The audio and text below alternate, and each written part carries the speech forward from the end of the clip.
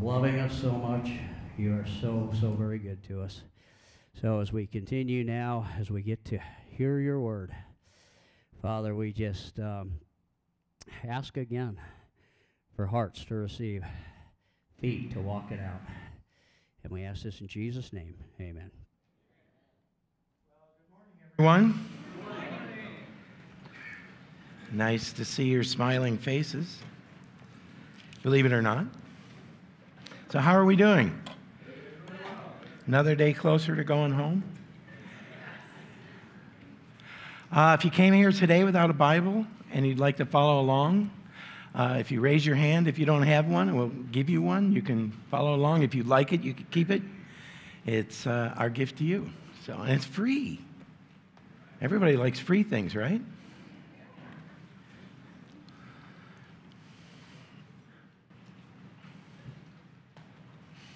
So we will be continuing in Matthew. We will be picking up from where we left off last week, which is verse 18 of chapter 1. And as we saw last week, we saw a bunch of genealogies. So if you came here for the first time last week and you heard, I went to church and all I got was genealogies, you saw that it was much more different than just the names, wasn't it? We saw that there were in Matthew's gospel that there were basically 5 women. One of them who wanted to be a prostitute or pretended to be a prostitute, right? And then you had another one who was a prostitute. You had another one who was a Moabitess, who was that that line was basically cursed for 10 generations. You had Mary, who would be the mother of Jesus, who wasn't married and she was pregnant. So what a lineage of Jesus Christ. But see, this is this is Matthew's purpose, is to show us, and there was no question back in them day when when Matthew laid this out for the Jews. And he said to them, so-and-so begat so-and-so, who begat so-and-so. And then he named these women. One of them was Tamar, which was the daughter-in-law of Judah. And she pretended to be a prostitute. Then we had another one that was Rahab, who was a prostitute. Now, it's kind of interesting because Rahab, and we're in Joshua on Wednesday nights. We just started chapter 1. And Rahab, if you remember, she's the one that the spies came and she hid them. And it was kind of interesting because, she flat out lied to the people who came and asked her. But the thing was, is go back and you look in Hebrews chapter 11, and her name is right there in the hall of faith. Why? Because she believed in God. Now, obviously, God doesn't condone anybody lying, but she believed. So, and he went on, and then you had Ruth as well. You had basically Bathsheba, but it said the wife of Uriah, which was Bathsheba. If you remember, that is the one who David, when he was supposed to be out to war, and he looked over the wall, and he wasn't out to war, he was hanging out in the castle, and he looked over the wall, and he sees this woman. And, he ends up taking her, and then he realized what he did, and she gets pregnant. So then he's got to get Uriah, who's her husband, to come back because he's out battling. He's defending the nation. And he gets Uriah to come back and tries to get him drunk so that he would sleep with his wife so they could say, oh, no, it's yours. But it didn't work out. Uriah was too honorable and didn't do it. So after a couple of tries, David decided, hey, Joab, come here. Take Uriah, put him on the front line. and then sound the attack, and let's go attack him. And then as soon as he gets up to the front, everybody leave. And he would get killed. So you have Bathsheba, and then you come to Mary. And it's kind of interesting because as Matthew gives the origin, the genealogy of the king, the son of David, because that's what he was, but also the seed of Abraham, because he was the Messiah, the one that would save his people. So, and we discussed how Luke's gospel is just a little bit different in the genealogy. He goes, Matthew does it in a series of 14s. There's not as many. There's some that he left out. He also goes through the lineage of Solomon. So passes from David, King David, down to Solomon, and so on and so forth. And where Luke didn't do that. It was David's next son, Nathan, that the line came through. So a little bit of difference, but the same. It's just Matthew chose to leave some of them out. So that's where we left out last week. Now, it's interesting because Matthew was one of the first writers. It could have been Mark or Matthew, but nobody disputed. The Jews did not dispute what Matthew was saying as far as the genealogy went. So we come here this morning and we pick up in verse 18, and it says this: Now the birth of Jesus Christ was as follows.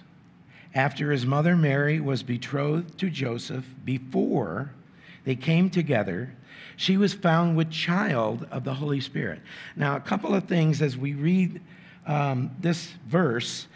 It says, now the birth, or the origin of Jesus Christ. The origin, where did he come from? Okay, was as follows. This is how it went. His mother, Mary, was betrothed to Joseph.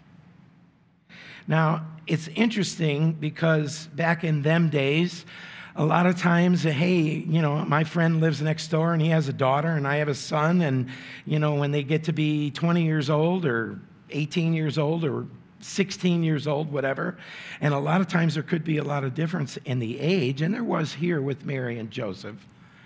A lot of times that they say, hey, they're going to get married. And this is going to be the husband. And sometimes in them days, they didn't even know the person. Didn't even know the person. Maybe they seen him, but maybe they never talked to him. A lot of times the parents kept it quiet because they didn't want them to know. But they would be betrothed to one another, or they would be espoused. Now, in this period of time and this betrothal, you were considered basically married, but you didn't live together, and you couldn't do anything together. You had to have a chaperone wherever you went. But if you didn't like that person, or you wanted to not marry that person, if they both agreed, then they would write a bill of divorcement. Very interesting, isn't it? You're engaged. You can't get out of it. That's basically what it would be. It was usually for a year period of time. And in that year period of time, the husband-to-be, you know what his job would be? To go and build an addition onto his father's house.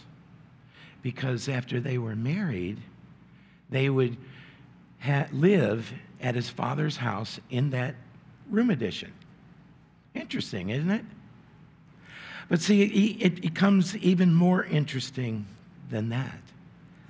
See, they had to be chaperoned. They couldn't really do anything together. But after he built this addition, after the year's time had passed, now, he was hers and she was his. Only a divorce could get them separated from one another so that they could be with somebody else. But after he would build this addition and the year's time was up, you remember their days started when? At night, right? The next day started when 2 stars were in the sky. All right? So it was usually at night, maybe an hour before sundown. And so whenever that period of time would come, and the groom did not have to tell his bride when he was coming. So her and her bridesmaids would stay there at her house with their lamps always ready for when the groom came. Is this starting to sound familiar? Interesting. So then here comes the groom and his friends, and they would get to the house and they would blow the trumpet. Getting to sound a little bit more familiar? They would blow this trumpet and they would enter the house. And the groom would take his bride and take her home to his house. The addition that was built. Now, he could come at any time after that year was up. He could come 6 months. He could come that day. It didn't really matter. But see, he would come and he would take his bride and he would take her to his house, home. Does that sound familiar? Does it sound like the trumpet's going to blow and Jesus is going to come and he's going to take us home to his house? Interesting. Isn't it interesting how the scripture interprets itself? How we look at this and we see the groom coming, the lamps to be full of oil, because you never knew when he was going to come. Sounds like us, doesn't it? We don't know when our groom is coming, do we? But here we sit at our house, ready to go. Ready to go. And one day, and we don't know when, Jesus is going to come, and we're going to hear what? The trumpets. The trumpet's going to be blown, and he's going to come, and he's going to take us home. Now, it's been a couple thousand years. Jesus said, where I go, you will be, and I go to prepare a place for you. So Joseph, for this year, and he was a carpenter, has been making a room addition. Jesus, who is a carpenter, has been making a room addition for 2,000 years.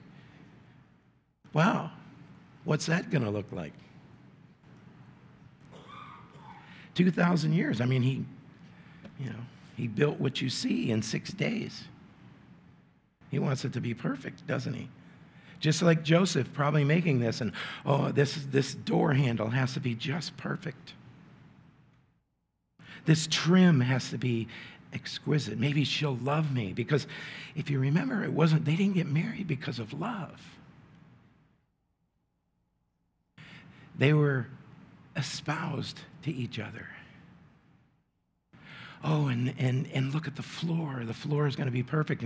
And I don't want her to walk through on her bare feet and get splinters. And I wonder if she's going to love me because of all my hard work.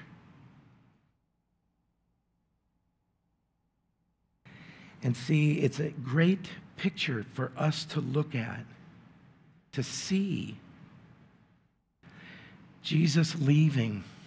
He left us with this picture, but just Jesus leaving to go home to add on to his Father's house. For you, for me.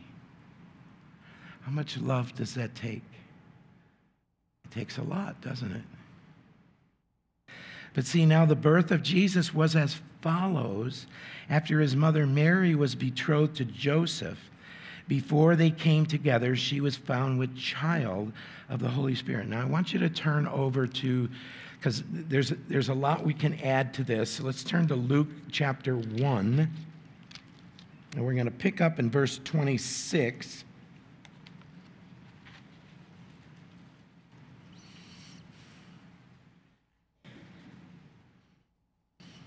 Luke 1:26. Now, just to kind of give you a little bit of a background, Zacharias was married to a woman named Elizabeth, and she was barren, never had a child.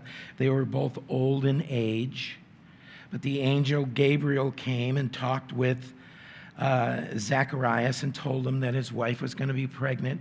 They were going to name the son John. And so as we pick up in verse 26, it says, now in the 6th month, the angel Gabriel was sent by God to a city of Galilee named Nazareth. Okay? So to a virgin, now it's kind of interesting. Luke says right off the bat, virgin. Matthew's going to say virgin. When the Septuagint was written, they took the word Alma in the Hebrew, which means virgin and young lady, and they translated it, take a guess what? Virgin. Okay? Nobody was complaining. Nobody had any agenda to, oh, well, this can't be virgin because how could it be a virgin if she has a baby? Well, nobody was complaining when they translated it. Nobody complained until when? Till Jesus came on the scene. And then only the leadership complained because they didn't want to accept him. So, to a virgin betrothed to a man whose name was Joseph, of the house of David. The virgin's name was Mary, and having come in, the angel said to her, rejoice, highly favored one. The Lord is with you. Blessed are you among women. Now, this is kind of interesting because this word that says here, highly favored, means somebody with a specific honor, somebody that was accepted. Okay? It's used only one other time in the New Testament, and it's in Ephesians chapter 1, verse 6, and you don't have to turn there if you don't want to, if you don't want to lose your place. But 1:6 says this, to the praise of the glory of his grace, by which he made, who? Us, the church. He made us what? Accepted in the beloved. It's the same word, highly favored and accepted. The only two times it's used in the New Testament. So he's saying here, rejoice, highly favored one. The Lord is with you. Blessed are you among women. Now she was. Now it's a shame that, and we kind of touched on this a little bit last week, but it's a shame that some religions have taken her and stuck her on the back of the cross as a co-redemptive as Jesus. That's ridiculous. It's ridiculous. The scripture does not teach that. Where do we get this from? But it's a shame because most, the Catholics, they basically brutalize her for doing that. And most, other churches take Mary and they look down on her because this is the way the Catholics look at her. It's a shame. It really is. Think about this. You're 14 or 15 years old. If you have sex outside of marriage and you get pregnant, what's the punishment? Stoning, death. That's it, period. Here you have this 14 or 15-year-old girl who's going to probably marry this 25 to 30-year-old guy, and she's going to end up getting pregnant. How do you deal with that? How would you deal with that? Okay, so let me see here. I could get stoned and get killed. I didn't even do anything. Do you think she was a stand-up gal? Brave, tough. And she had to be. And I can just imagine I can just imagine how she feels when, she gets that co-redemptive label put on her. And people don't like her because, oh, well, that Mary, look at what she did. Can you imagine that? Can you imagine having to go through that? Makes you think some of the things you're going through are not so bad anyway, are they? Maybe. Verse 29, but when she saw him, this would be the angel, she was troubled at his saying and considered what manner of greeting was this. So what the heck are you talking about? Mary, what? Huh? She was troubled at his saying and considered what manner of greeting this was. Then the angel said to her, do not be afraid. Every time we see that, we should probably think she was probably afraid. I would be. Okay, I'm going to get stoned. Well, now that we're on this side of the cross, you get stoned, you go to heaven, right? Breakfast with Jesus, bacon, every day. It won't even affect you. Won't make you fat. Won't clog your arteries. It's just good. Good for you. Then the angel said to her, do not be afraid, Mary, for you have found favor with God. And behold, you will conceive in your womb and bring forth a son, and shall call his name Jesus. Comforting, you will conceive, right? In your womb, and you'll bring forth a son, and you're going to call his name Jesus.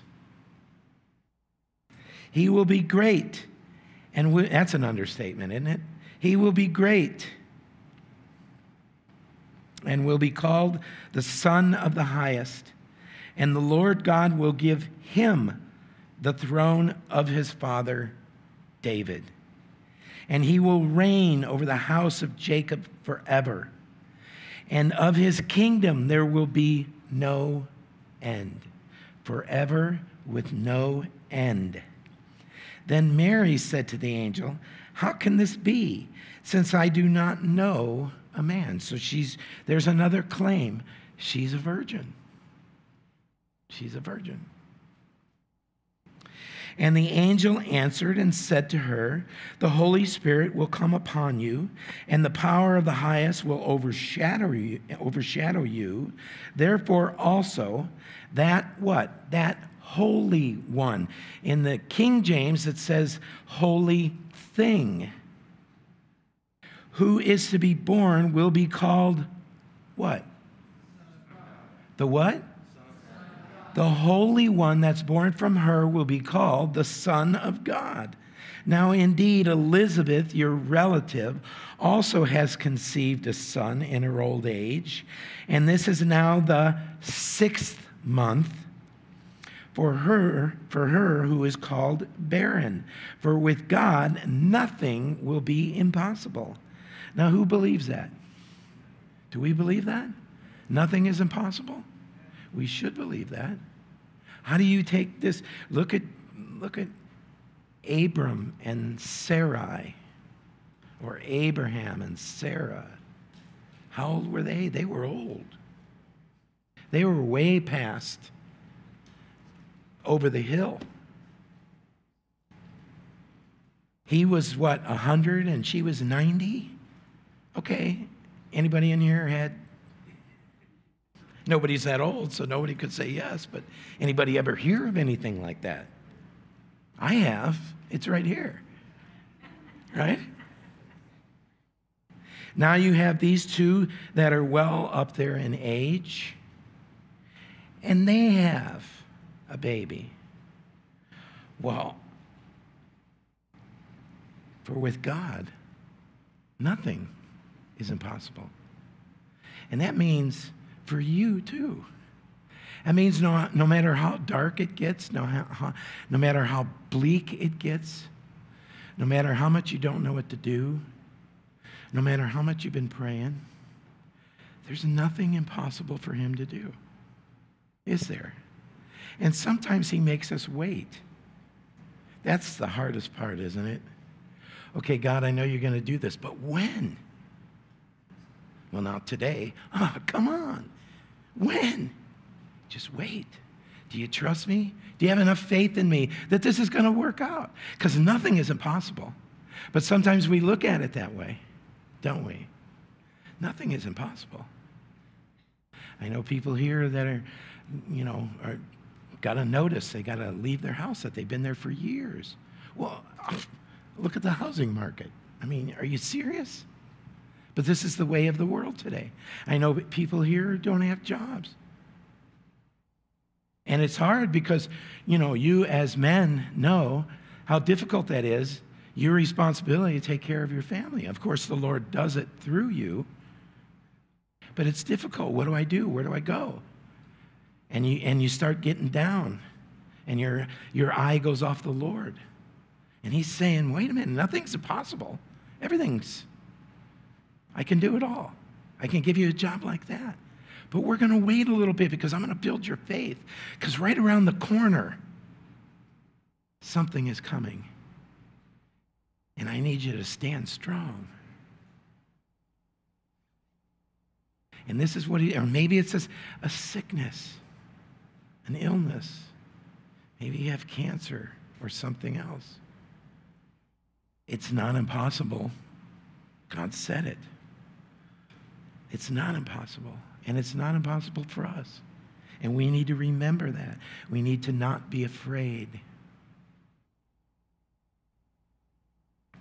Verse 35, and the angel answered and said to her, the Holy Spirit will come upon you, and the power of the highest will overshadow you. Therefore also the Holy One who is to be born will be called the Son of God. Now indeed, Elizabeth, your relative has conceived a son in her old age, and now the 6th month for her who was called barren. For with God nothing is impossible. Then Mary said, behold, the maidservant of the Lord, let it be to me according to your word. And the angel departed from her. Now, do you think she's scared? Okay, I'm going to be pregnant. How am I going to explain this? How am I going to tell Joseph? How am I going to tell my parents? What am I going to do? Well, I'm going to head over to Elizabeth's house. She's going to have a baby. And this is her 6th month, right? I can't fathom being in this position that she's in. And it says this in verse 39, now Mary arose in those days and went into the hill country with haste to a city of Judah. I'd be running too. I'd get over there as quick as I can. And entered the house of Zacharias and greeted Elizabeth. And it happened when Elizabeth heard the greeting of Mary that the babe leaped in her womb, and Elizabeth was filled with the Holy Spirit. The babe being who? John the Baptist, right? John the Baptizer. He wasn't a Baptist. No matter what they tell you, he wasn't a Baptist, okay? So we're going to call him John the Baptizer because that's what he did, right? But see, the babe, what? John leaped in her womb, and Elizabeth was filled with the Holy Spirit. Just at the word, the voice of Mary. Then she spoke out with a loud voice and said, blessed are you among women, and blessed is the fruit of your womb. If you're an ex-Catholic, you know that saying over and over and over again in your head, don't you? But why is this granted to me that the mother of my Lord should come to me? Wow. That's what Elizabeth just said. Why is this granted to me? That the mother of the Lord, God himself, in her womb would come to me. Why? Because she was humble, wasn't she? She was a good woman, wasn't she? And obviously, she trusted and believed in the Lord. For indeed, as soon as my voice of your greeting sounded in my ears, the babe, John, leaped in my womb for joy. Blessed is she who believed, for there will be fulfillment of those things which were told her from the Lord. So turn back with me to Matthew to give you a better insight of something that Matthew doesn't say here.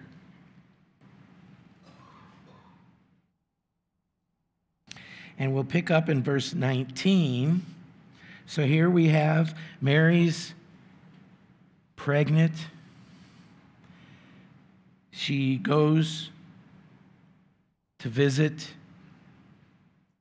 finds out that her cousin is pregnant. She's pregnant. She probably told her. They're probably like, oh, whoa, what are we going to do? Now she comes back. So at the birth of John, she comes back. Now maybe she's starting to show, and she's got to go tell Joseph. How hard do you think that would be? And some of you might have experienced that. How difficult was that? How hard would that be? Penalty is death. What's Joseph going to think of her? You cheated on me. I'm going to tell everybody. You're going to be ridiculed. You're going to be stoned. There's no way out for you. But that's not what happened, is it? Because it says here in verse 19, then Joseph, her husband, being a just man and not wanting to make her a public example, was minded to put her away secretly. Yes, he's an honorable man. He's a just man. He didn't want to make a big deal out of it. Just separate from one another. He doesn't know what's going on. You know, Mary might have told him, and he's like, yeah, okay, sure. Yeah, okay, nice try. Can we try something else? How about maybe, I don't know. So there was this angel, and he came, and he said, what now? Come on, really? But he was a just man, and not wanting to make her a public example, was minded to put her away secretly. Verse 20, but while he thought about these things, behold, an angel of the Lord appeared to him in a dream, saying, Joseph, son of David, do not be afraid to take to you Mary, your wife, for that which is conceived in her is of the Holy Spirit. So the angel comes in, and here's Joseph thinking, what do I do? You know, how do I put her away? What am I going to do in this situation? And the angel comes. Now, it's interesting because five times an angel comes and speaks to Joseph. And as we go through Matthew, we're going to see him, and for different reasons. But see, here you have this girl named Mary, this young teenager named Mary, a stand-up gal. And you have this guy named Joseph, who is probably maybe 30 years old, and a stand-up guy, because he didn't want to make a public spectacle of Mary. And as he pondered on these things, the angel comes and puts him to comfort. Do not be afraid. Do not be afraid. It's okay. Yes, Mary was telling the truth. This is what happened.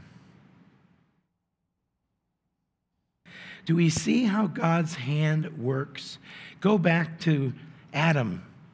The genealogy starting, well, in Luke, it started at Jesus and went to Adam. Matthew went the other way. But here, you have Adam who falls and sins. What does God do? Gives a way out. Shows it to him right there by slaying the animal so that they could be covered. Tells Mary what? Your seed. Well, women don't have seeds. How's that possible? But see, it's God's plan from the beginning. The redemptive plan. All through the Old Testament. We just went through the first 5 books in the last couple of years. Or year and 3/4, whatever it is, 2 years. We just went through the first 5 books of the Old Testament and all the sacrifices and everything that pointed towards Jesus Christ. And those of you who came on Wednesday night, you couldn't believe how interesting Numbers was, could you? All the things that God was pointing to that we've read so many times, and we missed them every time. I was telling Pastor Scott this morning that, I don't know how many times I've read through Matthew and Luke, and it never really clicked in my head about the marriage and how they would wait a year. And then, the groom would come in with his friends, and they'd blow the trumpet, and the women would have the lamps that were full of oil. And the groom would take his bride and take her back home, and they would be there for 7 days, and nobody would see him. Sound familiar? 7 years. 7 years of the tribulation after what? The church leaves. Are you kidding me? Lord, how did I miss that all those times? But see, that's what God's pointing to. Now he has a genealogy. When you're reading the genealogy and you're thinking to yourself, why is this in here? I used to think, well, God just wants to torture me. He wants me to stay here and read these things, these names that I can't pronounce, right? Because you can't pronounce half of them. But it's kind of interesting because if you really look into them, you really study them, they have a meaning. And if you remember, if you were here a couple of weeks ago or listened to it on YouTube, Mike gave a great message on genealogies and what they meant and what these names meant. And how from Adam to Noah told what? Of salvation. And here you have it again, and you look at this, and you see here's this guy named Joseph. What does he mean to me? He doesn't mean nothing. He's the son of David, so he's the lineage of the king. Well, so is Mary, as you look in Luke, in Luke, in the genealogies of Luke. Oh, yeah, and they went through this stuff, and she got pregnant. She was supposed to be a virgin, but maybe she lied. I don't know. But she goes and sees her friend, and her friend's baby leaps in her womb. Is this all coincidence? This is just happenstance, right? It just evolved this way, right? Right? There was a big bang, and then all of a sudden, all these people started lining up, and it's unbelievable. But you look at how many prophecies that Jesus fulfilled when he came. Over 300 prophecies. Just 3 of them is a number that we can't even comprehend in our minds. That no one can, not even the computers that we have today, let alone all of them that he fulfilled. And this is the point Matthew makes. It's fulfilled, it's fulfilled, it's fulfilled. And he's going to say it some 33 times. It's fulfilled. But see, is it happenstance? This virgin gets pregnant. Joseph is sitting there. What am I going to do with her? An angel comes. Is it coincidence? Now, you can just take this here and make a great case, can't you? Just the little we know of what we've read here in the genealogies and here in the birth. But see, we don't need that, do we? Because we walk by faith, don't we? But the proof is here. But we don't need the proof. But we need to understand the proof. Why God went through all this trouble to get to this point. Because of what? The people that are sitting in this room. You. He went through all this trouble. He lined it all up for you so that there would be no question. I believe. And I can use this. And I can say to somebody, why did Israel keep all the genealogies? Why? Why did Herod try to destroy them? which we're going to talk about next week. Why? Why in 70 AD when Titus came and burnt the temple to a crisp, all the genealogies were there. It can never be proven again. This can never happen through these genealogies, let alone the fact that all these people are saying there's this virgin that gets pregnant and bears a son, the Holy One, the holy thing. That you had a man named Joseph who was a stand-up guy that was going to protect his wife, every right to put her away based on the law. But he chose not to.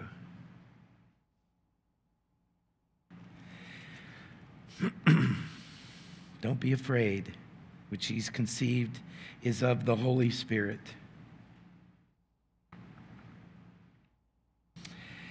And she will bring forth a son, and you shall call his name Jesus. This is the angel telling Joseph, call his name what? It's always the father, and in this case, the stepfather, to give the name, Jesus. For he, who? Jesus, will save his people from their sins. You know, it's interesting because Joseph wanted to put his wife away quietly to cover up her what? Her sin. Because that's what he believed at the time, right? He wanted to put her away and cover up the sin. But his Lord and Savior, Jesus, his son, his stepson, is going to do the same thing, isn't he? He will save his people from their sins. He will take on sin. Interesting. Interesting. You know, one other thing I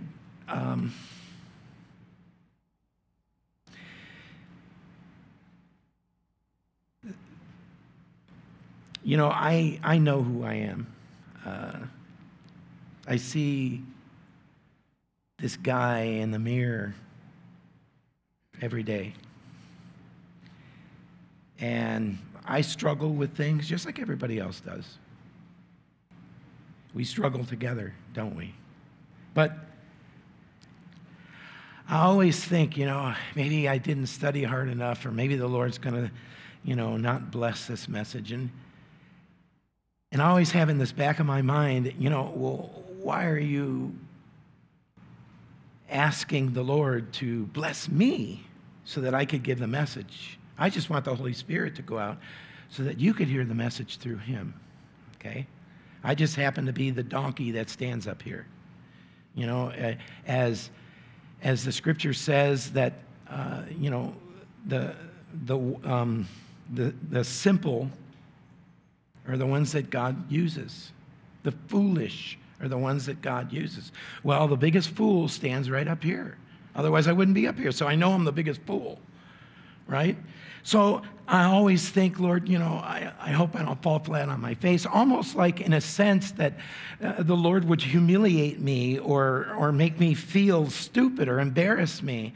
But that never happens because that's not what God wants.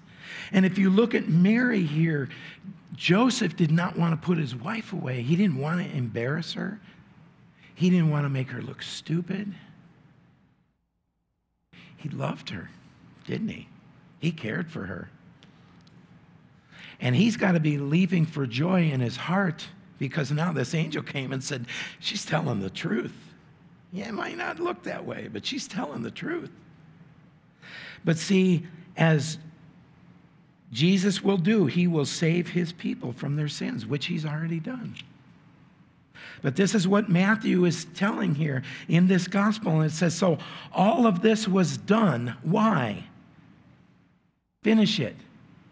All of this was done that it might be fulfilled. What fulfilled? From the beginning, the seed of the woman. Genesis chapter 3, the seed of the woman. Women don't have seeds. Or do you? You don't. All this was done that it might be fulfilled, which was spoken by who? The Lord. Through who? The prophet. Anybody know who this prophet is? Isaiah. He's going to quote Isaiah chapter 7, verse 14. It says, "Behold, the virgin shall be with child and bear a son, and they shall call his name Emmanuel," which is translated God with us. Now, do you remember when Abraham went to take his son to sacrifice him? His only son. Do you remember that? Do you remember that story? Here he is taking. Now, it's kind of interesting because, a lot of the kid stuff will show Abraham as a normal guy, and you have this little kid, maybe like 12 years old. Well, Isaac was probably 30. He could have overpowered his 120-year-old dad, 130-year-old dad. Could have overpowered him easily. But he went willingly, got put on over the fire that he was going to build. His dad was going to kill him and spill his blood. But what happened? God intervened. And God said to him that I will provide what? Myself as a sacrifice. Here it is. Here it is. Provide myself. God is to be the sacrifice. And see, as we look at Matthew, and that's what he's trying to say. Look, God has told you what was going to happen. Were you listening? Well, yeah, they were listening up to the point where they found out that it was Jesus, because he didn't bow down. He didn't bow down to the leaders of the church, to the Pharisees and the Sadducees. He didn't bow down to them, did he? He cared about the people. He cared about them as well, but they didn't want to have nothing to do with him. So now everything changes. Oh, well, this can't be the guy. He's going to come and he's going to throw Rome out of the country, and we're going to rule. Israel's going to rule. Like in the days of Solomon or King David. But no. But see, they missed the parts that said that he was going to come as a servant, and then he was going to suffer and die because of sin, so that he could restore back to the Father what was rightly the Father's, us, our Creator. So it says, she shall bear a son, and they shall call his name Emmanuel, which is translated God with us. Then Joseph, being aroused from sleep, did as the angel of the Lord commanded him, and took to him his wife, and did not know her till she had brought forth her firstborn son, and he called his name Jesus. Now, this is kind of interesting and typical of God. What did he say here? And he did not, what? Know her. He didn't know her intimately. He didn't touch her until she had brought forth her firstborn son. Now, a lot of people, not a lot, but some people, I don't know where they get this stuff from, but say, well, Mary really wasn't a virgin because, she was married to Joseph. Or they'll say Mary is still a virgin, a perpetual virgin. Well, that's discounted when his brothers are named off by name and told that he had sisters. How many is that? That's at least 2. So you add them up, there's 9 people in the house. Jesus and 6 others. Doesn't sound like a virgin to me. Not anymore. But see, what God really wants to point out here is what? And did not know her till. So she still was a virgin until Jesus was born. Now, why is that important? Why is that important? Because Jesus had to be sin-free. If he was going to get it, how could a sinner die for another sinner and take their sins away? You can't. But Jesus did because he was what? Sin-free. So here this Jesus came and walked among us, didn't he? Became flesh right here, and he walked among us. Why? Why did he do this? Why did he walk among us? Why was it so important? So that he could understand, although he knew, but he could use an example of himself, how it is to walk by faith.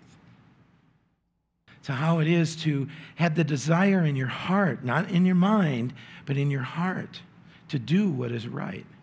We're all going to fail. None of us are perfect. We're all going to be tempted. We're all going to stumble. But the example that he gave us is what? Himself. He didn't. What did he do when he gets tempted? Which we're going to read maybe in a month from now. I don't know.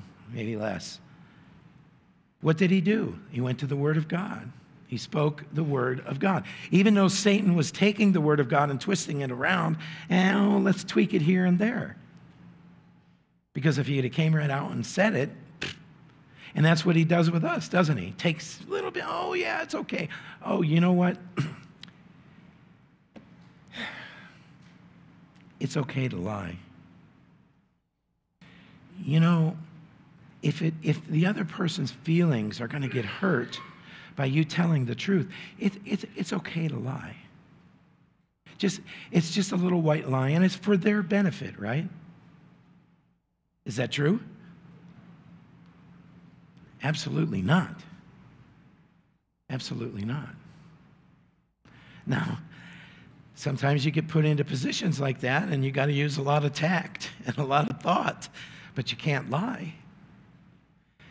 I know when I get in stuff like that, I just start praying, Lord, whatever I say, you tell me what to say, and, may I say it in love. And sometimes it's hard to do, isn't it? But see, he came to walk among us to show us that the right thing to do would be to tell the truth. Why? And you know what that truth does? It sets you free. You know why? Because you don't have to remember all the lies you told, getting to that point. Oh, yeah, I used to do this and this and this and this. I forgot. Yeah, maybe I did that and those things. But see, he showed us how to walk, how to live, how to honor God, how to pray, how to love. And he equips us to do all of those things, doesn't he? Sometimes we might not think that way, but he does. He tells us to serve him, right? How do we do that? By serving each other, right? So as we look at this birth, the evidence is there. The evidence is there. This was written almost a couple of thousand years ago. It stood the test of time. If it was false, the apostles who were there would have said, hey, wait a minute, that's wrong. That can't be. That was not true. Luke was a physician. He is saying the same thing. He was precise in what he did. Matthew, he was a tax collector. He was exact on what he said. There's nothing in here that's not true. Here it is. Here's the genealogy. Here's the birth. This is the Messiah. He is there. He's the one that saved you from your sins. And as he continues on, he's going to tell you how he did it and the things he did. Not all of them, because it says that the books in the entire world cannot contain the things that Jesus did. So here you are, sitting here in the year 2021, September 12th, I think. Yes. And here we are learning about something that happened a couple of thousand years ago. Why? To strengthen your faith so that you may not be afraid, so that you may trust in him, so that you may know, even though you know in your heart, because what? We're saved by grace through faith, right? But the evidence is here. Can we use this? Absolutely. Here, let me try to witness to you, and I'll give you some genealogies. They ain't going to work. Well, it might. If they were Jewish, it probably would.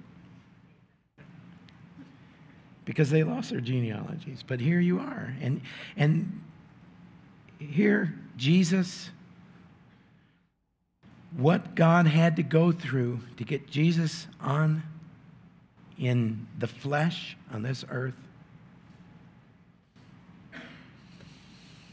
Is it coincidence? Does it strengthen your faith? Then God succeeded this morning, didn't he? Hey, I can bank on this. But my faith is stronger than the words, than the evidence. Amen? So, when I'm done today, which will be in just a few seconds, come on up here for prayer. Don't be afraid. Do not be afraid. The Lord is with you always. And when you walk up here to get prayer, he'll be with you. He really will.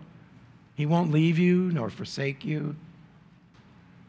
Maybe you have a lot of things going on this coming week and you're dreading them. Oh, I dread Monday, I got to go to work. I dread Tuesday even worse because I got to work. That's 2 days in a row. What am I going to do? Lord, get me out of this. But see, our jobs are what? Working for the Lord, isn't it? You might be a nurse. You might be a doctor. You might be an airline mechanic. You might be retired. You might be a secretary, although I don't think they call that anymore. I don't know what it is, something assistant, I don't know. You might be a homemaker. But that's how the Lord provides. Your job is working for him. So that job doesn't look so bad on Monday now that I say that, because there might be an opportunity, right? Isn't that what we're here for? We're his hands and feet to put our arm around somebody when they're hurting, to love on one another, to pray with them. So if you stand, we'll pray, but don't run away. If you need prayer, come on up. You'll meet some guys up here and their wives, and they just live to pray with you. They really do. They wake up on Sunday morning going, man, I hope somebody comes up because I hope 3 people come up because I just want to pray with somebody. Isn't that right, guys? No? Okay. Well, let's pray. Father, we thank you for your word. We know you've overheard what we've said here today. You've been in the midst of us. You've sent your Holy Spirit. And you hear what we say. You hear the thoughts of our heart as we heard your words, and maybe the things were, maybe our shortcomings, Lord, and you pointed them out to us. Or maybe today we're lacking a little bit of faith because we're going through some struggles. But we know you're there. You tell us not to be afraid. And the greatest thing is that you tell us 365 times, go figure, to not be afraid in your word. So, Lord, we're not going to be afraid. We're going to trust you. We're going to put our faith in you. We're going to live for you. We're going to honor you in the things we do so that you may be glorified, Lord. Father, we thank you for your word. We thank you that you've given us this grace, your mercy that's new every morning, the love you've put in our hearts. We thank you how you use us. And Lord, if there's any of us sitting here today who doesn't know you or is not sure, Lord, may you open their eyes. May they see that it was by your death they're saved, that they don't have to do anything. They don't have to be good. They don't have to get their act together before they come to you. But they would open up their hearts to you, and they would accept that free gift. And we as the church, If there's something in our life that's causing friction between you and us, maybe we've stumbled and fell and we're not repentive. Maybe we just want to hang on to that for a little longer. Maybe it's just the normal things of the world that are coming against us and the spiritual attacks, and we cave in and we feel so bad. But we know that you're right there to forgive us, that you've already forgiven us before we ever ask. And may we do so. May we stand here right now and say, Lord, forgive me for the things that I do against you, for my disobedience. But Father, I ask that you bless each and every one of us here, from the top of their head to the bottom of their foot, that whatever their hand touches, you may be glorified. Father, we can't wait to go home to be with you, but until then, we're going to continue to occupy and be your hands and feet. And we ask these things in the name of our Lord and Savior, Jesus Christ. And all his children said,